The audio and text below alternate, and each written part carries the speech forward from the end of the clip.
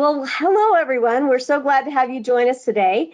And it's exciting to have our first presentation, when the grid lets you down. It's going to be a wonderful workshop taught by Jonathan and Kylene Jones. They're the authors of The Provident Prepper, A Common Sense Guide to Prepping for Emergencies. It's a great book. Jonathan is a retired licensed civil engineer and an enthusiast of alternative energy sources. He's also served as a city councilman and developed the city emergency preparedness plan. Kylene has been the editor for the Journal of Civil Defense, published by the American Civil Defense Association. They practice before they teach. They're tried and true techniques in preparedness. They host a website, theprovidentprepper.org. So we want to turn the time over to Kylene and Jonathan at this time.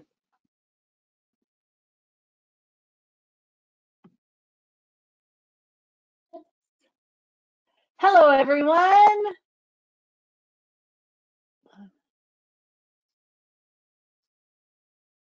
All right. Thanks for joining us today. We know that you have lots of things that you can do with your time. This is something great that we appreciate that you're doing. As was mentioned, our topic today is when the grid lets you down. And some of you have had an experience with that recently, and maybe that's what brought you here. But whatever brought you here, we intend to provide you with some great ideas to help you get through this. And as we start, the first thing that we'd like to do is ask some poll questions. So Marilyn, could you put that first poll question on the screen for us? I think this is how it works. There we go. So what we'd like to know is, what is the longest that you have been without electricity? 1 to 3 days, 4 to 10 days, 11 to 30 days, or more than 30 days. So if you just take just a minute and answer that question for us, we would really appreciate it. And Marilyn, I have no way of seeing the number of people who have answered this. And it could be just because I'm not familiar with this software. But let's give you just another couple seconds. 3, 2, 1. Can we see the answers, Marilyn? Oh, sorry. Did it die? Oh, there it is. Oh, I have to look. I can't barely see this. Oh. So 70% are 1 to 3 days. And what is that, 18% for 4 to 10 Yes. days? Mm-hmm. You guys have been so lucky not to have a long-term power outage. But I wouldn't count on having that same degree of fortune in our near future. So it's a really good time to prepare for that. And on that note, Marilyn, will you put up the second poll question for us, please? I really appreciate the feedback, you guys. It helps us to know what your needs are. So I'm not seeing that second question on my screen yet. There we go. So rate your level of preparedness for a short term, which would be up to 2 weeks, power outage. Are you a novice with no clue what you're doing, and that's why you're here today? How about a rookie? You know enough to be dangerous, and there's quite a few in that category. Or you're seasoned, which means that you're practiced, stocked, and well on your way.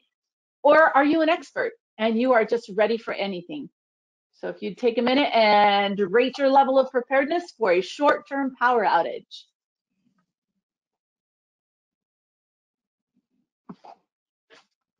We've got about 80% of the vote in. All right, let's get those answers. We're still getting votes, so okay. Bear with us for just a couple more seconds. Patient. Oh, okay. All right, here we go. Let's see. Oh, did it share? Oh, there we go. All right. So only 14% are novices. Great. Oh, we got a lot of rookies. This is perfect. So what is that? 62% are rookies and seasoned are 32%. And we have a couple percent that could actually be teaching this class. Absolutely cool. All right. Thank you so much for that input. So in this presentation, we're going to cover this. Okay. So the first thing we're always going to do when we think about preparedness is to do a risk evaluation. We want to know what we're planning for and preparing for. There's all these pieces of information out there telling us what to do, but we need to look at our specific risks, and then we can help to meet those. You want to make sure you're looking at things like special needs, maybe more of the elderly or the young that you have responsibility for. How are we going to take care of their needs? How are we going to provide for lighting, heating, water, sanitation, cooking, and backup power? So we'll address some of these in more detail than others, but let's get going here. Yeah, so generally we're just going to review most everything except for the cooking. The cooking will actually be the focus of this presentation, but as you can probably guess, a mild weather outage isn't going to provide near the challenge that maybe a severe winter time outage is going to provide. So a mild weather outage might just be an adventure. It might be inconvenient, but it might just turn into an adventure. yeah. On the other hand, a severe weather outage is going to be completely different, and you're going to have the potential, it's potentially a life or death situation. Now, we're crazy. If you know anything about us, we do lots of experiments. So this photo is actually from a time when we lived in Provo and we turned off our power in January just to see if we could survive.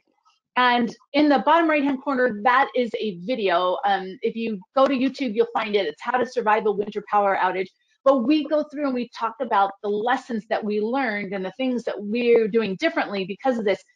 But if you look at my little Ben there, his hands are just red and cold.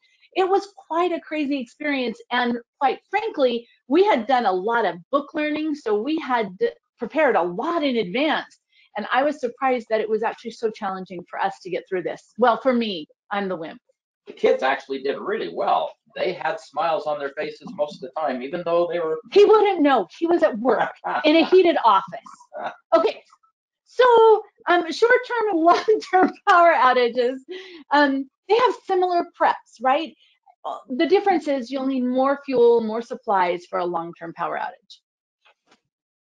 So one of the first things we'll talk about briefly, power outage lighting, because dark can be dangerous. If you're stumbling around in the dark, you're making the problem worse. So just having a little bit of lighting that can help you see is pretty important.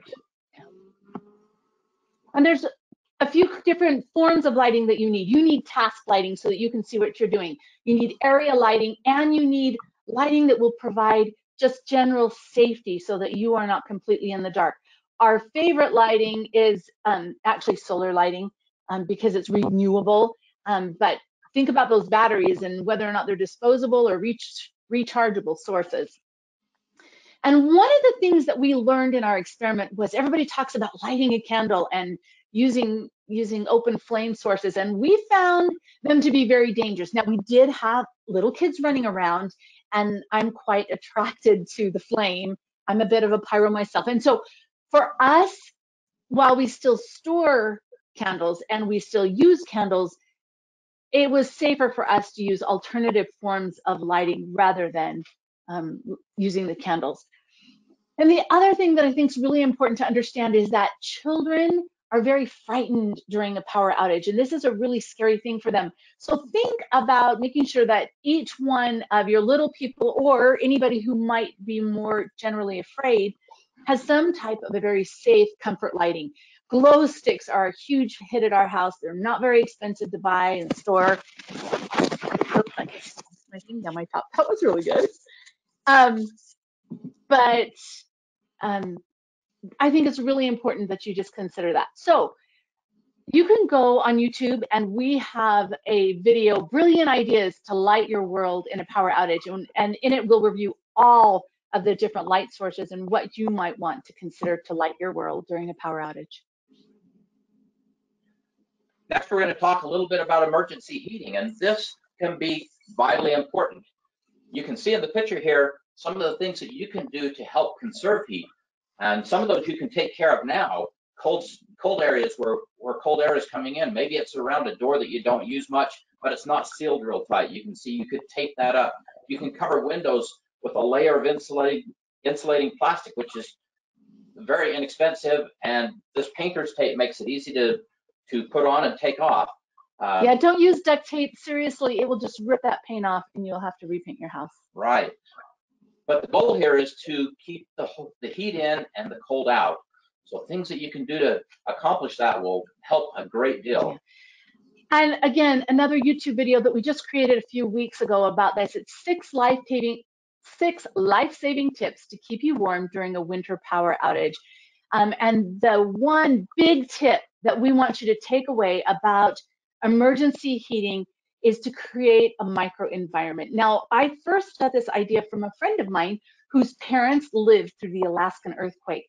And while most of their house was intact, their fireplace was damaged to the point where they were unable to have a fire in it. And so they could have no other heat source. And they set up the family tent in the middle of the living room and survived that great Alaskan earthquake just because they had created that microenvironment. So when we did that little experiment where we shut off our power when the children were small, those pup tents were amazing. So the kids, I dressed them all up really warm, and inside the pup tents, they had these 0-degree sleeping bags.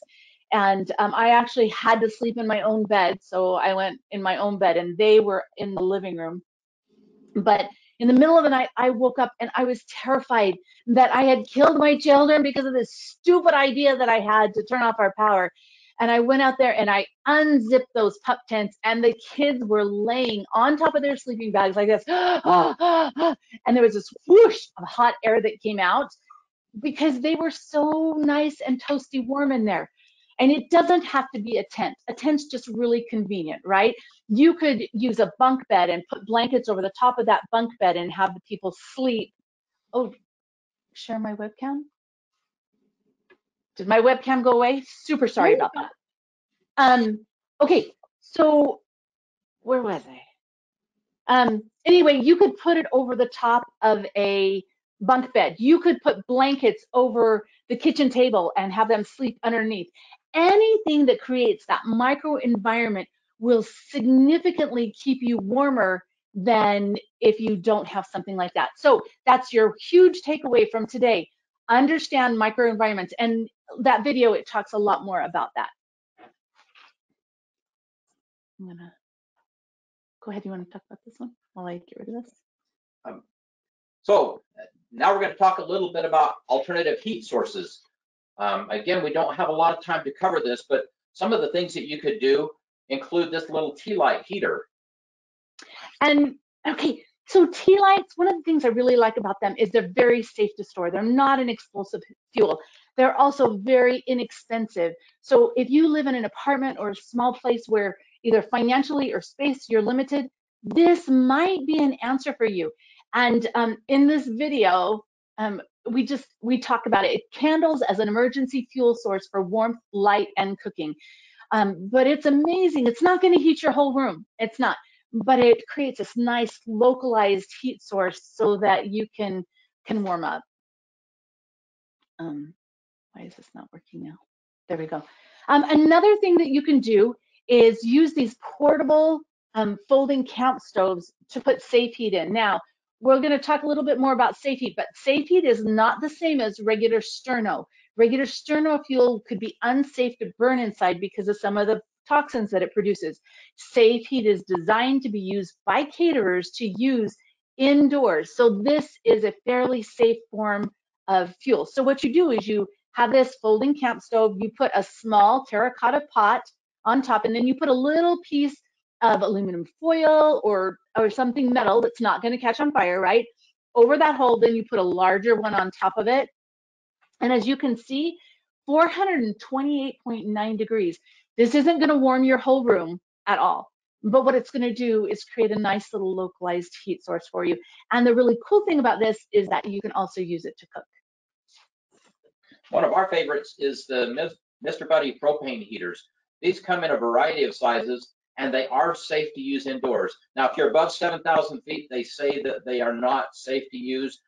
But for most of us, these are a very safe source of heat that you can use. These use propane, and they put out a lot of heat. Yeah, and there's several different varieties. I'm not as big of a fan of the large one because you have to have D batteries to operate the fan. And so it's fine if you store lots of D batteries. But yeah, this is a great option.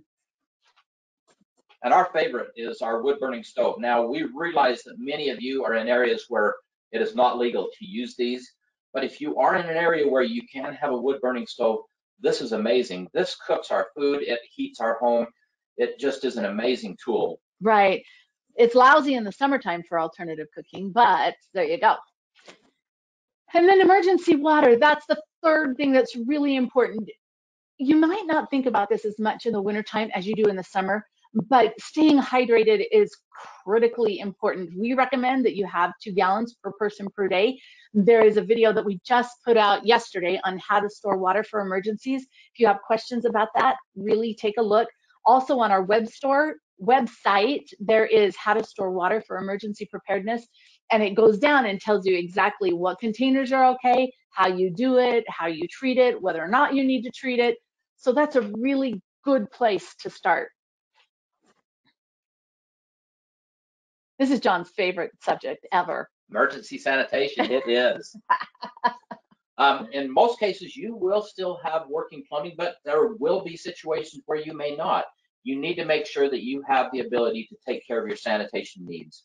So make sure you're stocking up on toilet paper. I had heard from a few friends that Costco was running out of toilet paper again at the election time. So make sure that you stock those supplies, everything that you need, so that you don't have to run out and do anything during a power outage. But be prepared in case you don't have running water or a working sewer.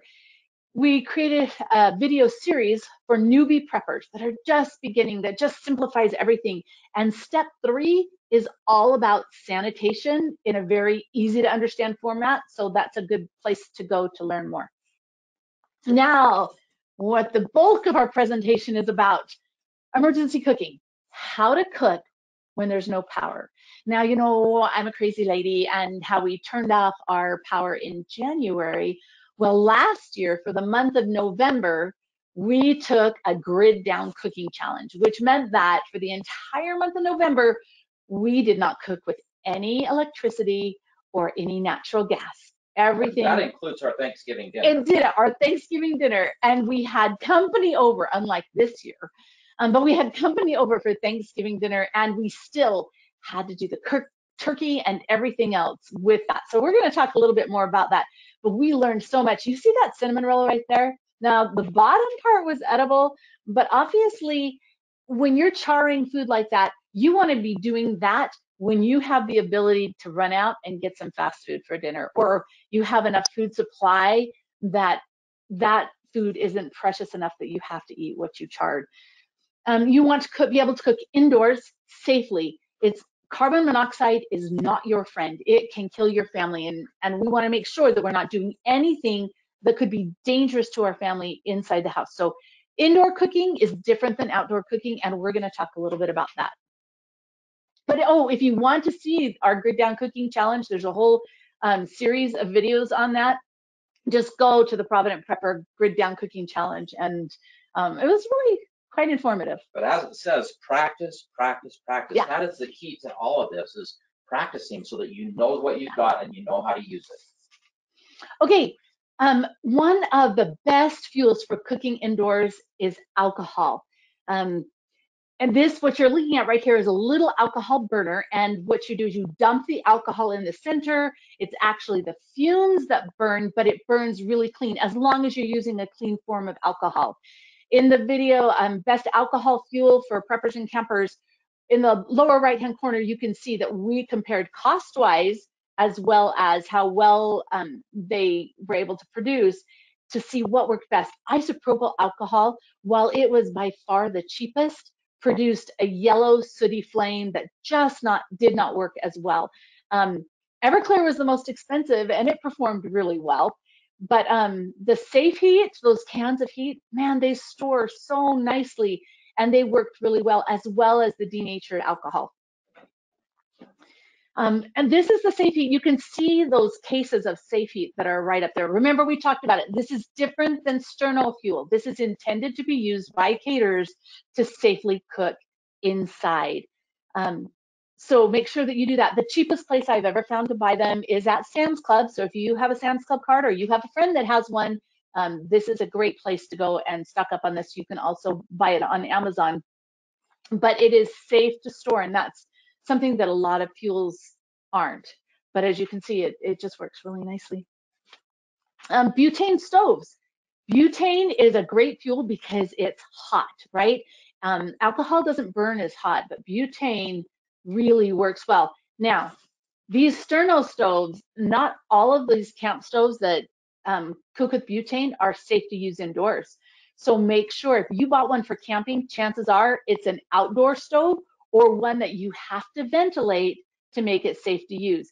This one right here, actually I picked it up at Sam's Club, but it is designed to be used by caterers, and so it's designed to be used indoors. If you check out the video about cooking with butane, it'll explain all of that and kind of how to safely store butane, because butane cartridges, they're like little bombs. So you've got to store them really carefully. You don't want a lot of little bombs in a place where they could do a lot of damage. Then we talked a little bit about the candles, right? In the upper right hand corner, you'll see that we've got little tea lights and we are cooking with them, but the heat is just really low. It takes a long time to do that. In this picture, we should have had the pan closer to the tea lights and it would have worked a little bit better. Yes, it will cook, but you have to be creative, and it's just not going to do as good of a job. This is a Herc oven made by Titan Ready, and I fell in love with this for part of our grid down cooking experience, because I could cook with tea lights and I could actually bake. Very few places was I able to bake unless I took it outside, and I'm lazy. I really like to be able to cook indoors. And propane stoves and ovens also do a really great job. Most of these are not rated for indoor use, so make sure that you know what you're getting, but this can be a good resource for you as well. Yeah, and in our cooking challenge, because it was so cold and windy outside, we did take this camp chef, the one that has the oven, and we were using it in the garage. Propane is heavier than air, and that is one of the main problems with it, is that any leakage that you have will just find a low-lying space and pool and wait for an explosive risk, right? Or it's an explosive risk. So we don't want to do that. Outside, you don't have a problem with that. In the garage, that garage floor is slanted out, so it would take it outside. So and make sure that you have ventilation. Yeah, and we did. Yeah, made sure we had ventilation. John is the safety Nazi. I'm surprised he hasn't given his speech yet. I will give a speech later. Okay, we might run out of time. Okay, solar ovens. Wow, what a great way to cook if you have the sunshine, right? It depends on the day. There are days during the summertime when I can't cook with my solar oven, but there are also days during the winter when like we cooked when it was 10 degrees. But the thing was that it was a clear day, and so you had UV. If you can get a sunburn, you can cook using a solar oven, and it is super easy. These two boys made that pumpkin chocolate chip bread, all by themselves using the solar oven. And again, there's a video that talks more about it. We even cooked a turkey. Well, we cooked a few turkeys in the solar oven successfully. So. And rocket stoves are one of our favorites. These are obviously an outdoor tool, but rocket stoves provide a lot of heat for minimal input. So these are something you might want to look at. So on these rocket stoves, look, each of them are different, right? They use the same concept, but it's a little bit different design. The Minuteman rocket stove is in an ammo can, right? And it all kind of comes apart and sets up, but it's really easy to carry, and that's one that we're experimenting with right now. So we should do a video on that sometime soon, but I have to experiment with it enough that I'm comfortable with it before we do that. On the lower corner, there is a Kelly kettle, which quite frankly is one of my very, very favorite rocket stoves. And one of the reasons why is because you've got this little cooktop but you've got this water jacket that can fit on top, and it can bring water to boil using just small pieces of debris in a very short period of time. So it won't cook for a large family, and that's a bummer. We did make hamburgers on it the other day, and it took us like 45 minutes before everybody had their hamburger cooked. But I mean, everybody was fed, but not at the same time. This Helios rocket stove is from Titan Ready. It's really good because it's really large, and you can cook large pots of food. One of the things that I really like about it is that you can just open up the bottom to dump out the ash. These other ones, sometimes it's a little bit of a pain because you build up that ash and you have to scoop it out in order to keep burning. So rocket stove technology is a great way to use debris and very minimal fuel efficiently. Now, okay, this is a little bit embarrassing for me, but when we did our Grid Down Cooking Challenge for that month of November last year, I had seen this at one of the expos and I really, really wanted it, but it was way out of our price range and I couldn't justify buying it. So it's a Bear River rocket stove, and we called Dan and said, hey, we are doing this. Can we just borrow one for the month? And we made our entire Thanksgiving dinner, including our turkey and all kinds of, stuffing and potatoes and stuff that we were putting on top. And it was fantastic. And when the month ended, I told John, I don't care. You can't send it back. I have to have this. So I now have this, and which means that I can help cook for my neighborhood, right? But I really, really like it. With the rocket stoves, it takes a little bit of time to learn how to use them correctly and to get the hang of it. So if you're using one, don't get discouraged at first. Make sure that you give it a good try and learn how to use it. Charcoal. Charcoal is a great cooking fuel because it's got a lot of BTUs in a very small package. But the other thing about it is that it is super safe to store. It's not going to explode like some of your other fuels, so you can store it. We like to store it in plastic buckets, and you can use plastic buckets that you can't use for your food, things that have had toxic substances in them.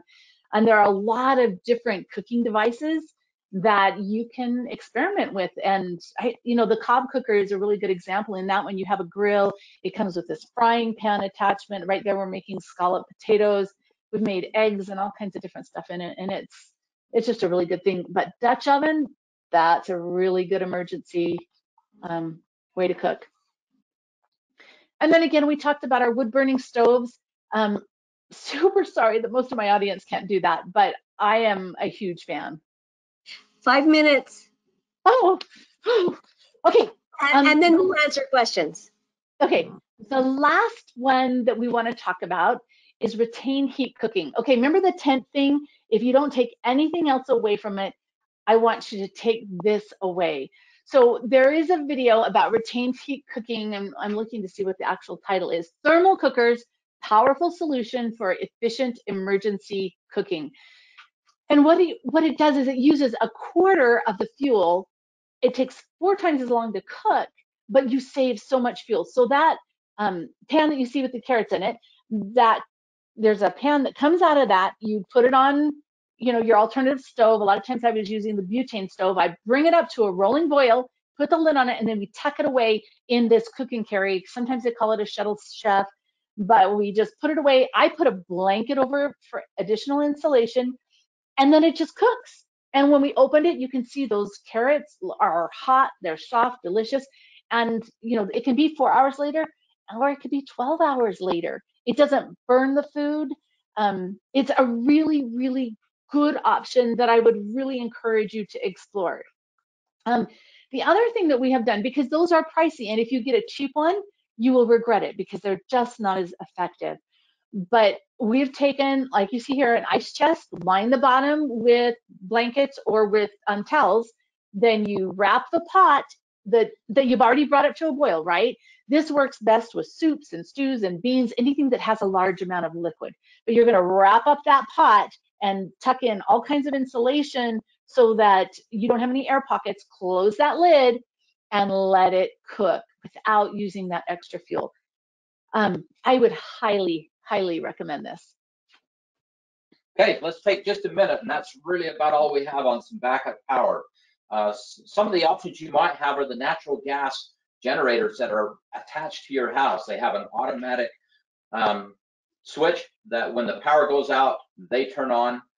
The only downside of that is that they are relatively expensive, and in an extended long-term outage, you may actually lose natural gas as well. So they can be awfully good, but they might have some downsides as well. Obviously, there are other just normal generators, gasoline, diesel, propane fuel generators. Some of them use 2 or 3 different options. Positives, they do provide energy for you. Some of the downsides is that they do require you to store fuel, and that has its own set of dangers. You need to make sure that you store it legally and safely. They have to be used outside. They can't even be used in your garage because they produce a massive amount of carbon monoxide, and you cannot put that in any place where that can seep into your home and harm your family. And the other downside of those is they are noisy. Some more than others. Some are fairly quiet, but they are going to be outside, and they do create some noise, either to bother you or to alert somebody that, hey, you've got power.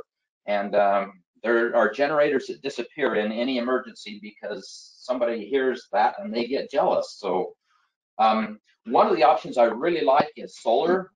There are grid-tied systems. You see them on a lot of roofs. However, a lot of these systems are not able to provide you any energy. If the power goes out, you're just like everybody else because all that is grid-tied. Some providers will provide you with one plug or some backup power. So you want to be aware of that if you are thinking about maybe doing some rooftop solar. You can build your own system or have somebody build a system for you, a small system that would accommodate you. They require batteries to provide that storage. But one thing I really like are these portable power stations. And these are normally in the range of 300 to 1500 watts.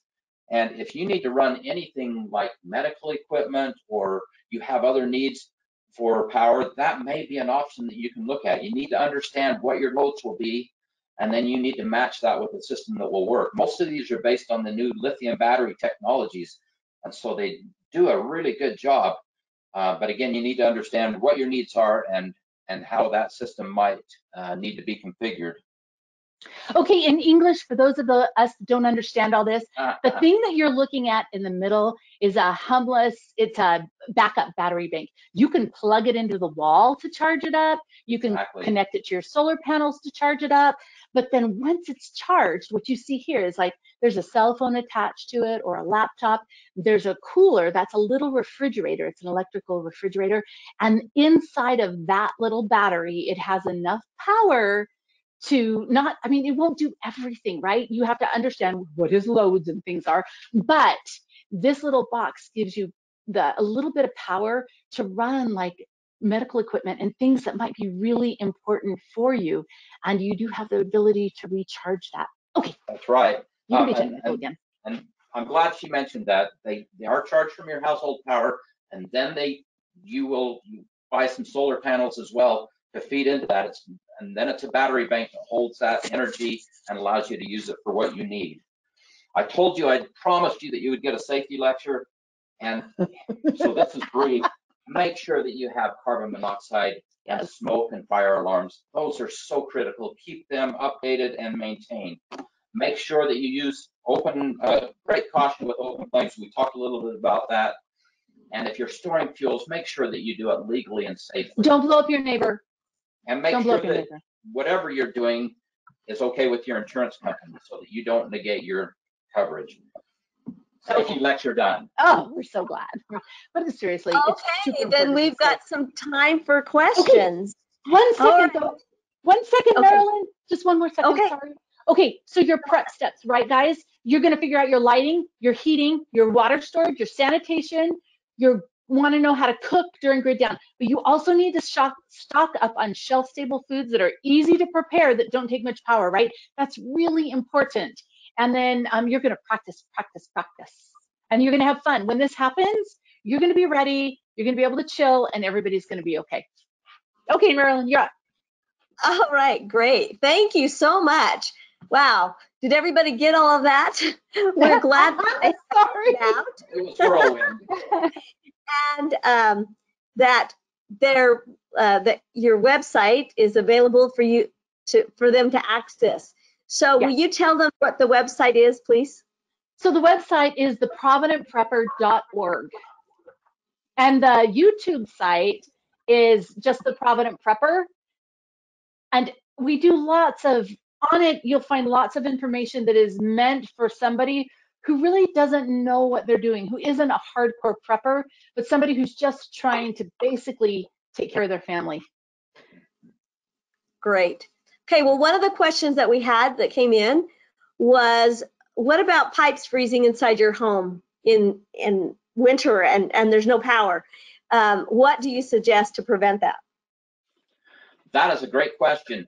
Of course, one of the things that you can do is just keep the water running just a little bit. I don't advocate wasting water, but in order to keep those taps from freezing, and especially on those outside walls, you really need to make sure that you keep some water running so that those lines don't freeze up. Other than that, I mean, there are some things that you can do, heat tape and other things, but a lot of those aren't going to work in these kinds of situations. So, and as a worst case, you would drain the lines in your home just so that they don't freeze and break. Okay. All right. So how long does Safe Heat store? Okay, it's an alcohol base, and so pretty much it will store just about forever, as long as it's in a sealed container. Once you've opened that can, then you're going to need to worry about it. You need to store it in an upright position, and I'll use part of a can and then put the lid back on and use it again over and over again. But when you're storing it for long term, we have some that's got to be 13, 14 years old that we have used, and it still is just right. Because it's an alcohol base, as long as it doesn't evaporate, you're good to go. And that's why one of the reasons why Safe Heat is such a good storage fuel. Okay, great. Thank you very much. Why aren't you speaking for 2 hours? We will have to invite you back another time. We wanted to give you a taste and just put this out there so that you get the wheels turning. And you have lots of videos to go watch, right? Each one of those videos will have a post that's associated with it, but you've got a lot of homework that you can do to go and do this at your own pace. So okay, get out there and get prepared. Will the grid-tied solar panels work during the day without battery backup? Some of them will, some of them, like I said, it depends on how your system is set up. And if you're thinking about getting grid-tied solar, you want to talk to your company and see. For example, we have a neighbor, they're allowed one plug. So they can plug in, well, they can plug in 2 things to run off that solar during the day. Some of these systems are set up so that you don't have access to any of that energy. And some of the companies do offer some backup power options. So make sure that you look at that closely in that process if you're going to do grid-tied solar or rooftop solar. Okay, how do you handle the disposal of human waste during and human and food during a sewer outage? Okay, so you're gonna want to go watch the video on emergency sanitation, the long one that we've done, because we actually go into that. But that picture that we showed you on this presentation is what I call a permanent porta potty, where you put the plastic bag, you actually drain the water out of the bowl, right? And then you put that in there, and then people do their business, and you can add things like sawdust or even dirt in there, but then you take out that bag. Now, ideally, we don't want to bury it. It depends. Are you going to be able to have, is somebody going to come and be able to take that from you in a week? Or are we looking at 6 months? So I would totally be prepared to bury it, because that is one of the safest ways to dispose of it. But in that video, really, I would go and I would watch it, because we really talk. And in the post that we did on YouTube that we wrote, it talks a lot about disposing of human waste, because that's really important. It can make us really sick and cause all kinds of other problems that had nothing to do with the initial disaster. And this is a crisis that we often don't think about, doesn't get a lot of attention. But if our sanitation systems do go down, we've got really serious health issues. And so, yeah, this is something, a great question. And we always want to worry about who's downstream from us, right? Because we are a community and we need to not just be looking out for ourselves. So this is a great question, and I wish we had more time to answer this, but it's a pretty in-depth question. Okay. All right. How do you connect? Oops, excuse me. For some reason, my question just went away. Just a second here. That's okay. How do you connect gas generators to house electrical lines and outlets? Okay, that's a great question that probably takes a lot more time. You would need to, obviously you could have that generator just out there and run cords. There are ways that you can incorporate that into your house. You need to make sure that that is done With wisely and safely. Professional. I would do it. An electrician is the way to do that, Yeah. because there has to be an automatic shut off. You can't have that grid power come back on while you're feeding power in. And so an electrician is the way to go to make sure that that gets wired in appropriately. Yeah, got to be safe. Above everything else, be safe. It's better to do without power than to blow somebody up. It just is.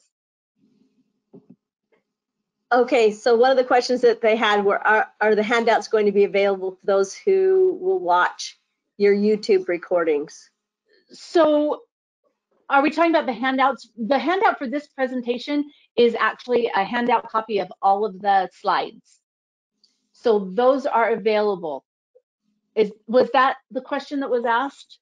Yes, and so I don't know if it's that or if there's other handout information that could be used by the participants after they watch your video.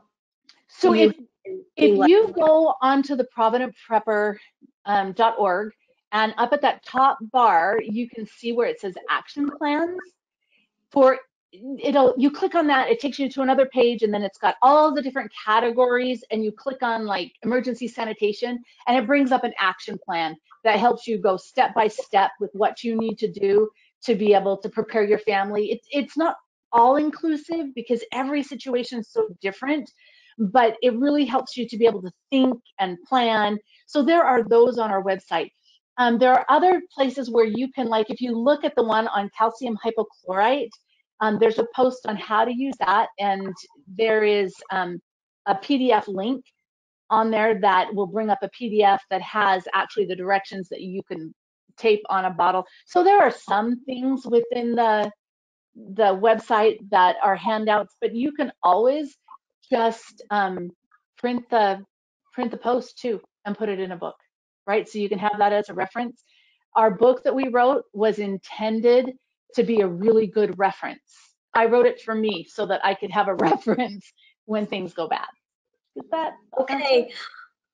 Thank you so much, Jonathan and Kylene. This has been a wonderful presentation. I think everybody's really benefited. Again, if you're trying to find what the book was, it was The Provident Prepper, A Common Sense Guide to Prepping for Emergencies. And if your question wasn't answered, we'll make sure that it's answered after the session through emails. Thank you again, and we'll take a break at this point. Thank you all. Thanks. As we're coming in to take a break, we have someone coming in to talk. Teresa, are you coming in? I am in right now, I'm hoping.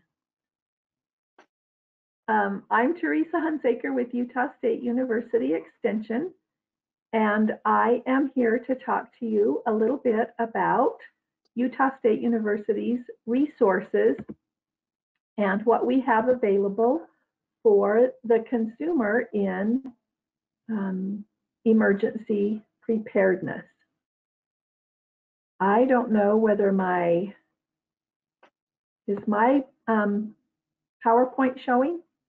You just need to click slideshow, I think. Thank you.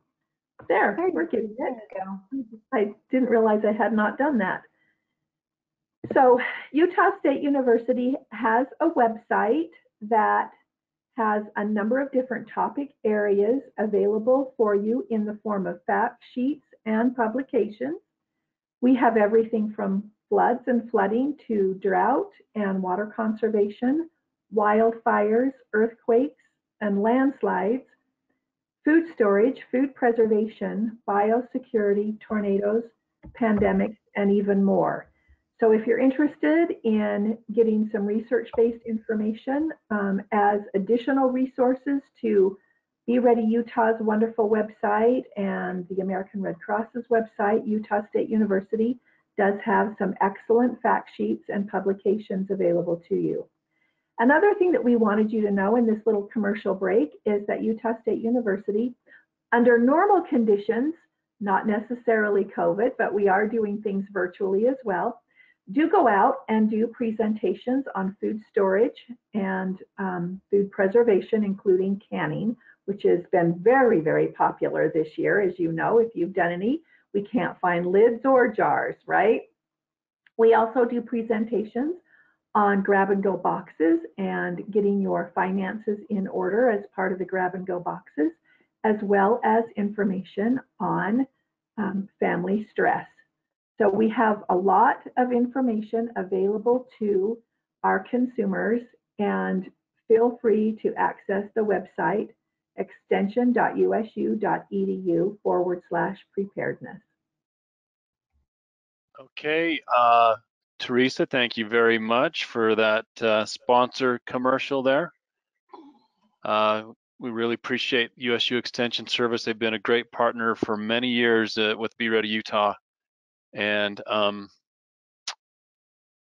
outreach efforts, helping to create the Utah Prepare Conference and Expo, in fact, for many years, and which has since morphed into the Be Ready Utah Expo, which, as I said at the beginning, was canceled this year due to COVID-19 and has now been, for this year anyway, replaced with this Be Ready Utah webinar.